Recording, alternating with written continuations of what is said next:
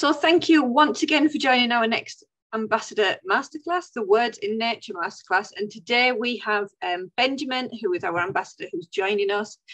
He will introduce himself in just a minute. I just want to say a huge thank you for joining the second masterclass and in your very busy lunch breaks. I completely appreciate it. It shows your dedication and that you are a force for nature. Can I just ask as well a gentle reminder that I know you had some amazing ideas last week in Harry's Story in Nature Masterclass. So if you've managed to get those down on paper, if you've managed to wrap them up into a short story or an extract from a story or a character description, whatever you've managed to create as your mission, please do send them across to us. And the email address for that will be on the slide at the end. Where you can also share your missions that you've completed at the end of this one. So we would love to see the words that you're creating, the work that you're producing, and we hope to create a bit of an anthology at the end of these sessions, showcasing the amazing work that you've been doing during them. So please do share them, send us an email with some of those words and work in. So I will hand over to Benjamin next, who will introduce himself and tell you a little bit about who he is and what we're going to be doing today. Hello everyone. Just before we go into introductions, etc., Katie, you've got the presentation notes, etc., on screen at the moment. Fabulous. Thank you for mentioning that. That's helpful to know. Give me just 1 second. Well, yeah, while Katie's doing that, I'll introduce myself. So, hi, I'm Benjamin Haycock. I'm a singer-songwriter, musician, producer, based here in Devon, formerly from Birmingham, grew up in Birmingham, etc. Probably don't have any Brummies in the call, but maybe some people in the north, which is not Birmingham, as Katie informs me, being from the north, but the Midlands nonetheless. So I'm also a senior ambassador for the Tree Council. I've worked freelance now for the Tree Council in different roles. Really interesting thing at the moment is we're doing a tour around the UK. So I've created this soundscape and we're working with this wonderful company called Squid Soup and going around the UK to some of the biggest venues in the country, Birmingham Botanic Gardens, National History Museum, Hampton Court Palace. And we're going to be sharing the soundscape that I've created in conjunction with the Tree Council that include all voices from some of our beacon schools across the UK. And out of those voices about your aspirations, your wants in terms of governmental stuff, we include all of that within the soundscape. So it's your voice, and we've created music around it to create something really special. So yeah, that's a bit about me. Today we're going to be doing the first part of a two-part series. So the first one is Words in Nature, and the second next week at this time is going to be Spoken Word in Nature. So if we can go to the next slide, please, Katie. Learning objective, don't want to go into too much wordy things today. So by all means, if you don't want to look at the presentation and look at me and just kind of use it as a bit of a reference point, that's perfect as well. I know you've been in class all morning, you're going to be this afternoon, so I don't want this to feel like a lesson at all, but rather something that's quite interactive, okay? So we'll go on to the next slide, but essentially we're going to be developing effective language techniques to describe nature and your love for nature and your wonder for nature. So, next slide, please. Okay, so not sure how many we actually have in the book. Katie can help me with this. I think we've just got the one class potentially, and I can't see them. So usually this is a bit more interactive, but we'll just do that anyway. So the first video that I'm going to be showing, the only video really, is of an amazing spoken word artist that I really want to portray his work. He's called George the Poet. Maybe some of you would have known him. He's done tracks with Maverick Sabre, has done tracks with a few grime artists and drill artists over the last few years. But he's a spoken word artist within that scene. So he works with rappers, he works with singers and artists, and he uses his very poetic spoken word to create something very unique on those tracks. And this is one of them that he's actually done called The Natural World, that he done on behalf of the big National Lottery Fund. And this is all about his love for nature. So if Katie could play that, please. I am the natural world. It serves my needs, my words, my deeds. I'm a part of nature, like the birds and bees, like the ferns, the seeds, the dirt, the trees. We complement each other perfectly, giving each other balance and certainty. Just look around, there's life everywhere. The sky, the earth, the sea. Ain't it crazy how we're connected? Don't you think it's cool how we're linked? The one thing we all have in common is life. Let's not fall out of sync. Let's celebrate nature in our day-to-day, at home, at work, and how we talk, how we think. It starts with recognizing we're part of it all. Nature's reaching out. Let's answer the call.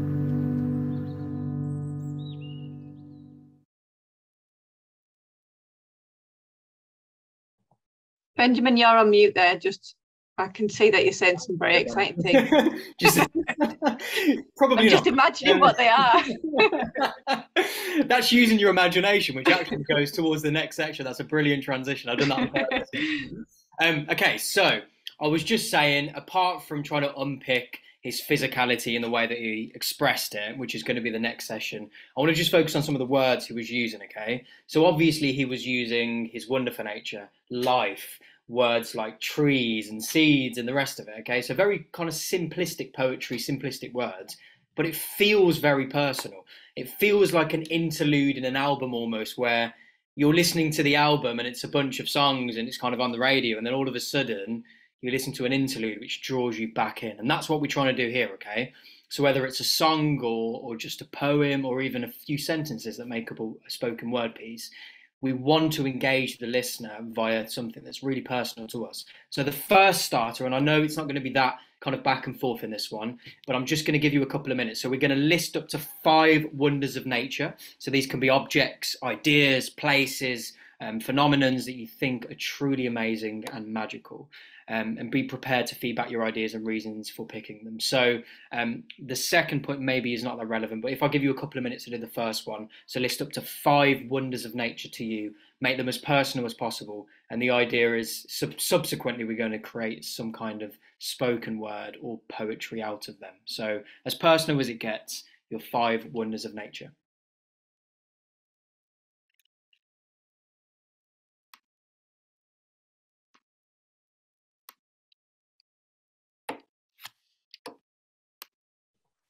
As it says in there, it could be an object, it could be a thing in nature, it could be an event that happens in nature every year or every few years or every season. We had some interesting ideas from the last session that we did on this, far more creative than mine. So whatever it is that speaks up to you, that sticks in your mind. They provide oxygen for all animals to breathe. That's brilliant. I mean, that is pretty wondrous, isn't it? Absolutely. Thank you for that. Yeah, continue writing in the chat. So try and focus on 5 wonders of nature. So focus less on definitions or what it necessarily provides at this stage, but something very personal to those who are listening. It could be mountains. I mean, for one, when I see mountains or go to a beautiful beach and see the cliffs, I just am completely inspired, completely overruled with almost emotion in that moment. Wherever I've been during the week, whatever I've done, however stressed maybe my week has been, one walk on a beach and suddenly I feel refreshed. So that's another word I'd use, and we start building it that way. So rivers, they provide habitats, available water and transportation. Brilliant, that's amazing. We get a couple more and then we'll move on. So trees and rivers. 5. So yeah, think of some places that are maybe a bit more personable to you. So this could be in your local area that maybe you visit, or maybe even on a holiday or something, somewhere that you visited which really inspires you and have made you feel these emotions of whether it be peace, whether it be inspiration, whether it be excitement, etc. Or it might be somewhere you've seen and you think, do you know what, at some point in my life, I would love to be standing there in that landscape, see that sight. It can be something big and it can be something tiny. For me, it's a bit cliche, but the acorn, I always find an amazing wonder of nature. That this tiny little seed becomes this hundreds of year old oak tree that, you know, stands the test of time, can tell all sorts of stories, no doubt. Yeah. And that's a really personable one to Katie. Like that's seemingly simplistic and yet beautiful in its simplicity. And that's kind of what we're trying to do here initially. And Kate's just demonstrated that perfectly. So I think you're doing yourself a disservice, Katie, in terms of creativity. Yes, a natural archway in the shape of a door one of us has visited. Oh, amazing. That's one of those places I'd like to go to, and I haven't, and at some point in my life I'd love to go to Durdle Door before it wears away. Yeah, that's a good point, actually. I might put that on my bucket list for this year. You've inspired us, whoever that was. Absolutely. Thank you, Matthew, for all of those. Should we move on? Absolutely. Okay, so we'll just go through this quickly. So thinking of your words in nature. So now, just quickly, if we can put really quickly on the chat, don't want to go into this too much, but what words can you use to describe those words that you put in the chat? So you put door, river, what was the other one? I'll just trees. Go back on the chat. Trees, okay? So we want to use words now that can describe it, which you kind of have already. And then the secondly, and this is an important thing because this builds an emotive, descriptive landscape in which is your foundation for your creative writing. How does it move? How does it make you feel, okay? So we've gone into within, I think Matthew put 3 things that are, very descriptive, etc. So you've kind of covered the first one, but regarding the second 2, so how does it move? So think about it creatively, I think a lot of the time when we think of objects in general, particularly natural objects, we don't really think, unless it's the sea, how it moves. We don't think, okay, there's a mountain or something, right? How can we describe how it moves, right? It's very stationary, a mountain, but also it may move us in a way. How does it make you feel? So a couple of words in the chat regarding that, but we won't do it for too long, and then we'll probably move on, if that's okay, Katie. Yeah, absolutely. So my acorn might... Yeah. The tiny acorn might tumble haphazardly to the ground, leaving a seed of hope. Wow, there you go. Hey, can I credit that in one of my songs? Do I get a round of applause for that? Thanks. Yeah, you Thanks. You might get. I didn't even have a working camera last session. I'm absolutely living it up today. Absolutely, yeah. Brilliant. Okay, if we move on to the next slide, we'll just plow through. Yeah. But yeah, any ideas? Oh, we've got one in the chat. And yes. if you don't have time to share it now or finish it now, then you might use it later on in the session. Of course, very fluid session, guys. So if there's something that inspires you now and that you kind of want to put down in your notes when you're working on your own creative writing, put it down by all means. That's what it's all about, okay? Meander's a great word in that one. Well done. Yes, meander and life. Life is the word, isn't it, today? Life. Okay, so we're going to do this again quite briefly, but acrostic creativity. So now we've got the base words that we can use, and some of these you can use within the acrostic creativity. We're going to create an acrostic. If you just go on the next slide, yeah, we're going to create an acrostic. Okay, so we've got nature and tree. So this should be pretty simplistic. However, I want you to kind of think out the box a bit. This will evoke our creativity and hopefully provide a foundation of words that will be the bedrock of our creative writing in a minute. So if we can do this for now, so those who are listening, whether it be on the recording or here live, can you just work on an acrostic, please? A couple of minutes. I'll let Katie say a bit more while we go on to the next one, and then we'll probably move on. But yeah, if you can just put some in the chat, if you do think of some. So you can be using single words to do with nature. They might all relate to each other. They might be completely random but linked to nature. Yeah. So for that first one, so you might have this is me counting the letters in nature. You might have 6 random words that all link to nature but aren't connected to each other, and that could form your acrostic. You might use phrases instead of words. It makes it a little bit more challenging, but it flows a little bit more. So you might have phrases such as a never-ending meander, for example. I'm stealing your word there. And they might all link to the same thing. So they might all link to one element of nature. So you can decide how challenging you're going to make this, but it gets those brain ticking, ideas flowing of words that you might use later on as well. I think that's it. I think amongst Katie's brilliance on this call, she's you hit a mental block, and that's what all of us writers face, is a creative writing block, right? At some point, whether you're Charles Dickens, it doesn't matter, right? Everyone hits a writing block at some point. Things like this, activities like this, are a great tool in order to completely remove that writer's block and get you in a place of creativity again. that isn't just formatted in just writing on a page. You'll do something a bit more of like a game or an activity, but it does make you think. It really does. So shall I share your ideas on this one? Yeah, go to the next slide if we can, and then yeah. So these are pretty simple. These are kind of universal. So natural world, animals, trees, unique landscapes, reeds, environment, and then kind of the next level of that, which is tree, towering above us, reaching for the sky, Earth's great protector, enchanting our minds. So something quite simple that rhymes. It doesn't necessarily need to. I'm just trying to put in a bit of poetry before we go on to the next bit, which kind of ramps up the level of creativity. But yeah, hopefully you've got something. If you can put it in the chat, that would be brilliant. That'd be amazing to do so. Katie, do you want a quick go? You're on form today. I'm challenging go you on then. I mean, spot, absolutely putting me on the spot there. I mean, I could just read out the one in the chat and absolutely. I'll read the one in the chat while you think of yours. Let's do it like that. So this is brilliant. So natural, animalistic, terrific. I was going to put something. Undergrowth, realistic, environmental, nature. Brilliant. That's amazing. I wonder, Matthew, if you guys within the call can challenge you yourself on the tree. So can you do it? Maybe a few words or a phrase or a sentence. It can rhyme, it cannot rhyme, but perhaps challenge yourself slightly more. So there are different levels to it. So now you've got the words as a base level. Can you now describe tree via an acrostic? Let's see if you can do it. So a few minutes on that, just while Katie thinks of hers as well.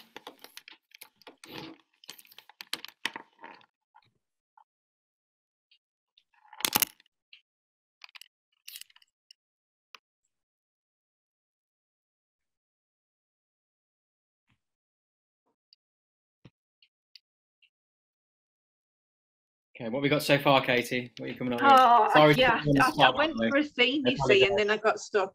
So I went with the river.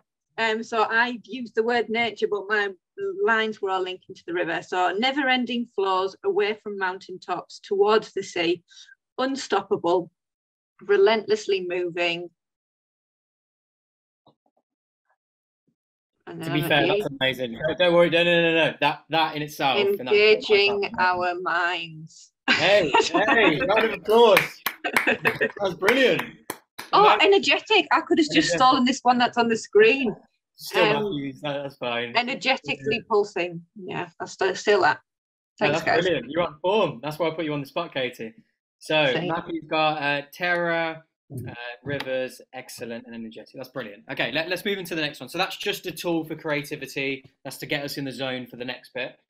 We'll mention, guys, as it's you guys and us live, if you do wish to turn your mics on and read some of them out, you're welcome to. But I won't put the pressure on. Absolutely, Katie. I think for this one, just because the camera's off, I haven't really asked them thus far. I respect the fact if you don't want to, so it's completely up to you. There's no pressure either way. Yeah, it's the options there. Okay. We will waffle away and fill the gap, but you're welcome to join us if you wish. Yeah. Bit of a double act, me and Katie today. At the end, we'll leave a space for those and put the mic on if those do want to share anything. Okay. So anyway, we'll go into the next bit. So next bit is regarding metaphors and double entendres, which are two techniques that are widely used within poetry and rap and creative writing in general. If you can just, that's brilliant, Katie. So I'm just going to ask quickly, what is a metaphor?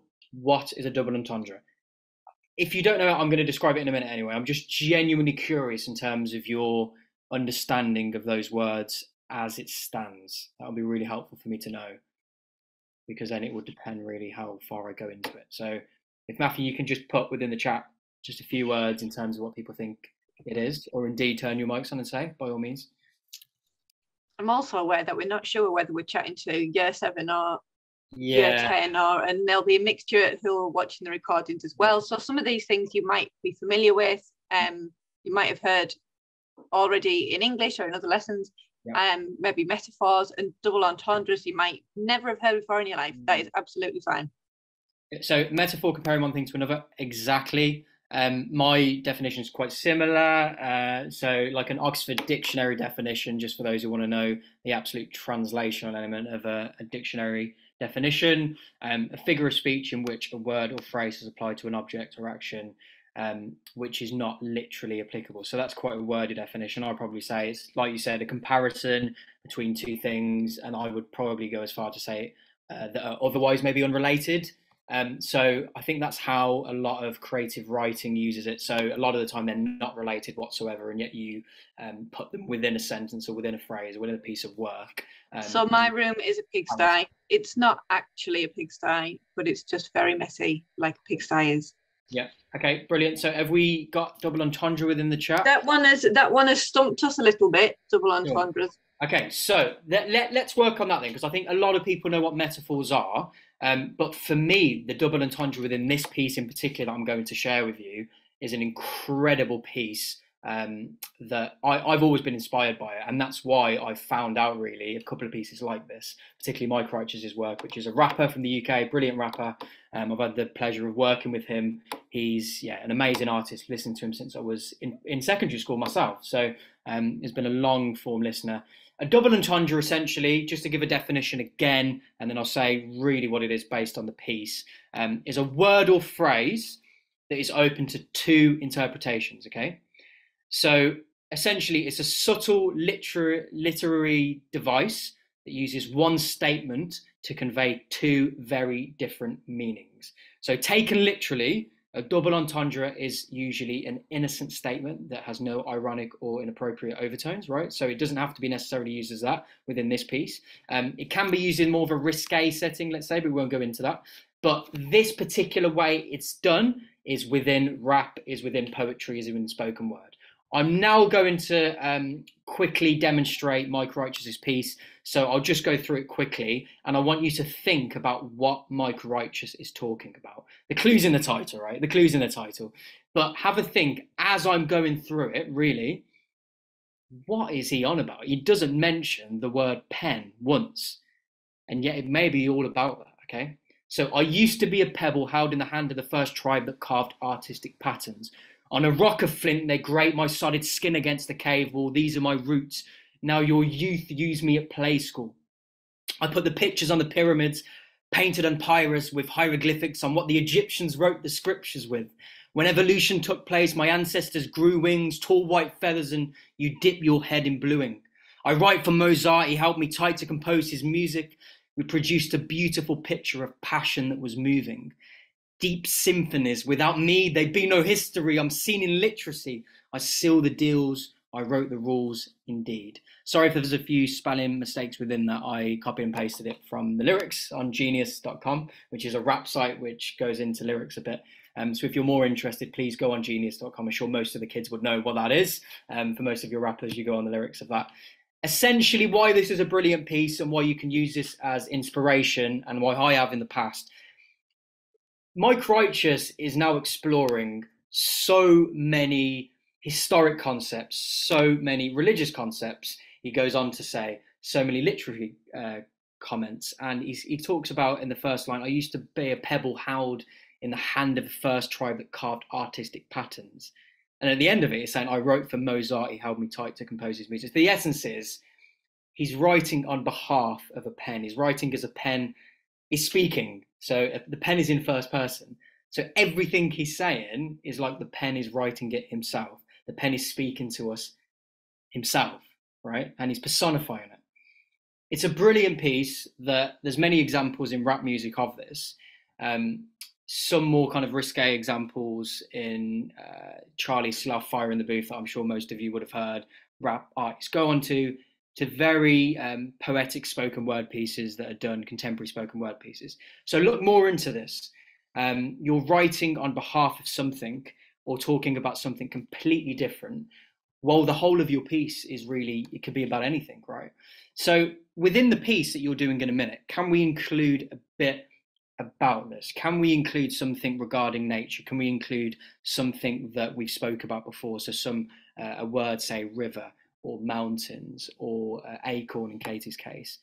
But can we actually describe it using something completely different? Maybe something within your school at the moment. It's quite an advanced technique, I give you that. But as your secondary school kids and want to learn more and hopefully I can try and provide a bit of insight in terms of creative, in terms of what I do. For instance, I use this technique a lot. So yeah, that's just a small example of it. It's quite difficult to unpack in such a short amount of time. I could do a whole lesson on this, and sorry it's a bit here, there, and everywhere, but hopefully you get it. And if so, I inspire you to listen to this piece in your own time. I really would like you to try and incorporate this into a piece, maybe not today, but going forward, maybe for the spoken word piece next week. Okay, if we can move on. And I think that first person can really capture. Katie's gone off a bit. I think what Katie was saying is that first person can really captivate you because you're personifying an object that otherwise wouldn't be personified. We wouldn't be talking about a pen as a person, but instead of just talking about it as a person, we're talking about the history in which the pen has wrote, which is inspired. It's been held in the hand of Mozart, the Egyptians doing the hieroglyphics. It's been held in the hand of the scholars that wrote the Bible or the Quran. It's an amazing tool, and it's a piece which is given the pen its kudos by personifying it in first person, which is quite brilliant. Okay, I think Katie's gone off. Her computer's a bit dodgy today. While this has gone off, Matthew, just let me know. Katie's gone off now, so it would just be me and you, Matthew, but that's fine. And for those who are watching this on the recording, I'm just going to do a spoken word piece of mine that I've wrote. I'll just take my guitar out. Can you just say yes within the chat if you can hear me okay, and that Katie's absence has not completely derailed the call? So if you can just say yes before I continue, and then I will share a few pieces of art that I've done. Brilliant. Okay, so yeah, it doesn't really matter about the presentation. We're going on this bit anyway. So as you're listening, guys, so I do a bunch of things from instrumentation to singing to rapping spoken word. I'm going to really showcase two pieces. The reason why I'm doing it with a guitar is just to provide a bit of instrumental in the back, okay? Quite simple instrumental. I won't do too much on the guitar. And just listen to the words that I'm saying. Next week, for those who are going to be joining us next week, we're then going to be working on presentation of that, how we vocally try and inspire people and via our practical means. So if you're doing a performance in front of thousands of people, or maybe a performance in front of your school, or on a Zoom call like this, right? It enables you to really uplift the performance and pull in those various dynamics. But for the purpose of this call, I just want you to focus on some of the words. I think Katie's back. Hey, Katie, that's fine. I was just saying to them, I'm going to do a performance. I was just describing the difference between next week and this week. And I was waiting for you to come back. Brilliant. I'm going to do a little performance. I'll put some guitar in the back. As long as you can hear me good, then I'll just crack on if that's all right. Okay, so ever since a child, I've been fascinated by the wonder of trees, their root system and their complexity that functions for me. The mycorrhizal network, a subterranean feed, a forest communicating under the ground beneath our feet, treescapes that can elate us. Look around and you'll all see these extraordinary organisms that produce the air that we breathe, so pivotal for the animals and insects that inhabit. They're the home to more wildlife than any other landscape on this planet. A seed planted in the ground will grow to captivate and nourish, cultivating life so that every living thing can flourish. Carbon sequestration for every nation on this earth. Trees capture CO2 and air pollution that's dispersed. Biodiversity flourishes, the more trees will only serve. They protect against the floods and call our cities let's preserve, and change the narrative to a positive togetherness and curve. Humanity can breathe again, for our future's in these words. Okay, so that's the spoken word piece. I'm going to do a rap piece based on that I wrote, and this is for the song that I got commissioned to write, Force for Nature. I've got the cameras off, so if anyone's doing anything, I apologise right now. But that's a spoken word piece that's just an example of what you can do. That rhymes. This can be anything. This is a creative piece of writing, so it doesn't necessarily have to rhyme. But just how we try and put our personable approaches to this is what I wanted to try and put forward, as well as some kind of metaphors here and there within it, but a really personal approach in terms of our writing. So this next piece that I'm going to be doing really quickly, if you can still hear me, is a rap piece that I've done. Again, I'll just do it fairly similar, but it will have a bit more of a speedy approach. If you want to listen to the song of this, it's Force for Nature, that's on Spotify and YouTube, etc. That's the Tree Council commissioned me to do. So this is just the rap part. I'm actually talking about a friend who's going through a lot. He's going through a bit of a difficult time, and really telling him that actually, for me, when I go through a difficult time, nature and the natural world is the place that I go to have that restoration, to have that tranquility, which is the cornerstone to a lot of my writing particularly. So this is got a masterclass element of this, to try and incorporate some of my own techniques that I use, and just to give you a bit of an example of my writing style. I know this wasn't the plan, and I know what you've been through, man. But my friend, just holding in there with the blows of your bed that still hit you, man. You went through moments of cold with a broken dissolve, and the focus to get back up was on hold of your jolting and rolled, and enjoying the beauty surrounding you every day in this world. I've been there myself in the darkness, feeling alone in crowds of the largest, dealing, not coping, sounding regardless. But time had allowed the catharsis. My friend, you'll get through this. The ocean reflects where the moon is. The trees for the suits we breathe, the renewed, and beneath for the roots unpolluted. We need to find a deeper connection. We're sustained by the seas, not to mention. We're intrinsic and linked, but the earth's on the brink. Now it's nature that needs our attention. The shifting baseline of a system change. Chaos in the flow with the rhythmic age. The symbiotic interconnectedness, our perception of the planet will affect every generation's complexion. Okay, so I couldn't really hear the guitar in that. You probably couldn't as well. No, we could hear the guitar as well. That was amazing, Benjamin. Amazing. Oh, thank you. I was trying to read my own lyrics on one page, which is quite difficult, so I had to scroll as I was doing it. I apologise at the beginning of it, but yeah, that's two elements of it. So a spoken word, which is more poetic. Yes, I did do it with instrumentation in the back, because I didn't want to do too much of the spoken word element that we're going to be focusing on next week, which is how to amplify our voice, draw people in, provide the dynamics, right? Which is what you do in rap as well on the second bit. But really, words, creativity, acrostic poems, double entendres, metaphors are all examples that artists that you listen to, whether it be Stormzy, whether it be drill artists, whoever that may be, Ed Sheeran, for instance, right? They all use these techniques in terms of their writing, okay? They all use these techniques to draw the listener in, to make their pieces more engaging, to make them more inspiring, to make the listener feel interactive within their piece, okay? A piece can take different forms, and that's why I shared the two pieces. It can take a form like the first piece, which is very informative, which is very maybe inspirational, hopefully, very motivating about nature, while also citing my personable approaches to actually loving nature and growing up in nature. And the second piece is a word to my friend, and I'm using two elements within that. So I'm talking to a friend who's going through a lot, and it's almost like I'm grabbing a coffee with him. Within the music video for the song, we do this. I grab a coffee with him, we walk through a forest, and we speak about these things. And I'm saying how beauty of the natural world, whenever I go for a walk, whether it's in the park or at the beach, it really does help me through those difficult times. So I want you to try and make this as personal as possible. I think that's really important for a more of a mature piece. I did a primary school masterclass, 2 masterclasses, and we didn't really focus on the personal approach too much.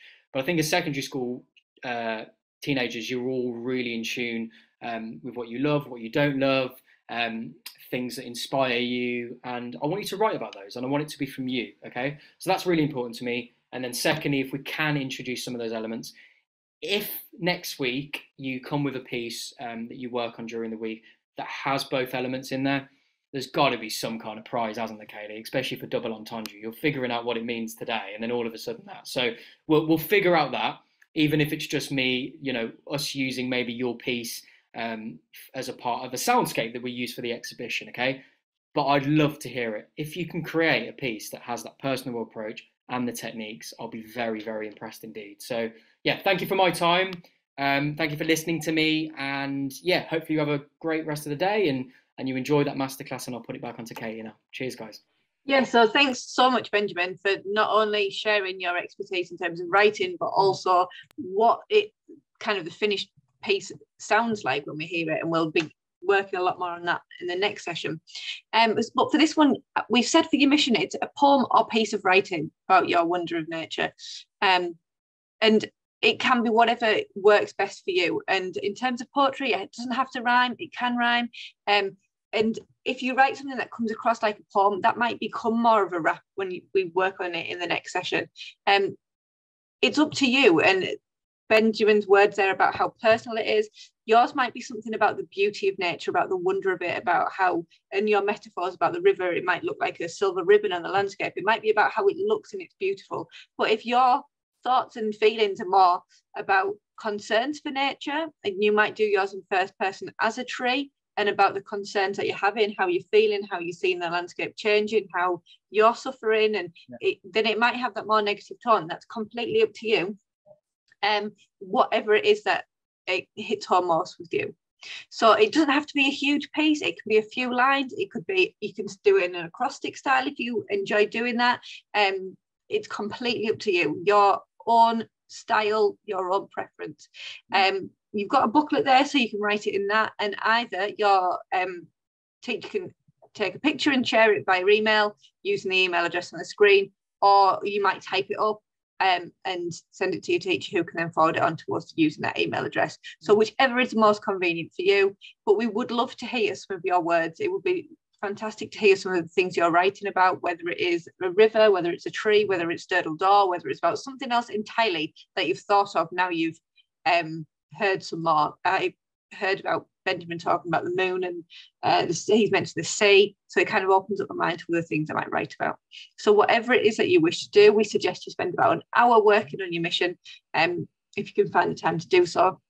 But please do send it in, because it does make our day when we get these emails and get to read the wonderful work that you're doing. And as Benjamin mentioned, his next session is next week, and that is turning the words on paper into a spoken piece that really has a massive impact on the reader. And that's about helping you get your message out there to others, with your views on nature and your opinions on where we're at and what we should be listening to in terms of your message about nature. So thank you once again for joining. You have been wonderful. Thank you for sharing your ideas in the chat. It's been lovely having you here, and we do, as always, really appreciate you taking the time to spend with us on a busy lunchtime and a busy school day. So thank you. You're an amazing force for nature. Thank you for joining us, and we look forward to seeing you next time. Bye guys, cheers, have a good rest of the day.